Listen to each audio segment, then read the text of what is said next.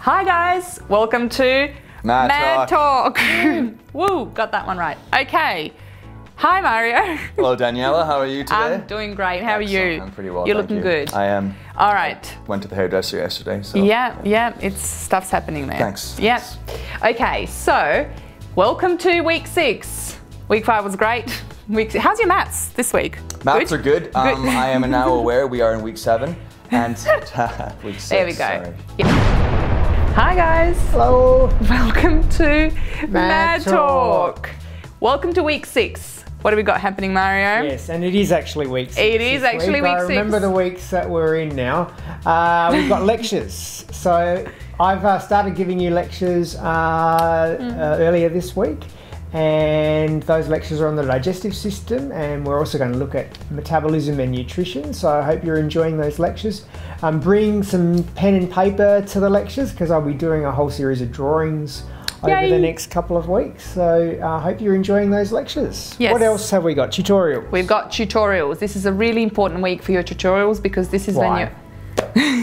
I was getting there. Important, okay. They are all very important, Yep. but this is a really good fun one as well. Yep. Because you guys get to present your RSD task storyboards. I'll try to make it to as many tutorial sessions as possible just because I want to see all the wonderful work that you've been doing.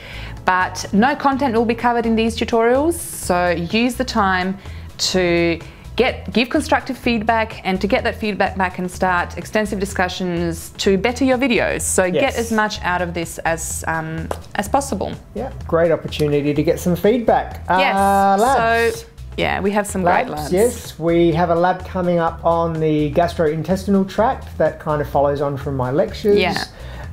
You'll have an opportunity to kind of examine the gastrointestinal tract, and also there'll be some fun videos and some other activities that I think you'll enjoy, but we'll save those for the actual lab. The handout is on my uni though, so you can have a look at that already. Yes. And assessment. And assessment. So let me talk about the quizzes. So quiz 1 has finished up. The answers are available today, so make sure that you go back and see how well you've done, compare your tests to what the correct answers are. And quiz 2 is also up. So this is on the respiratory system. You have until the 7th of September, 11 AM to finish this. However, don't leave it until then. Definitely go in, check out the questions because it'll help you revise for the test. What is the test on, and when is the test? The test is on modules 1 and 2, so cardiovascular and respiratory system. The test is on the Friday's lecture, and that date is the 4th of September. So please make sure you attend that lecture if you don't normally attend lectures, because test is worth 7.5%. Yes, it is. So you'll lose big marks if you don't show up. So make sure you show up to Scott Lecture Theatre. Excellent. So until then, keep it mad.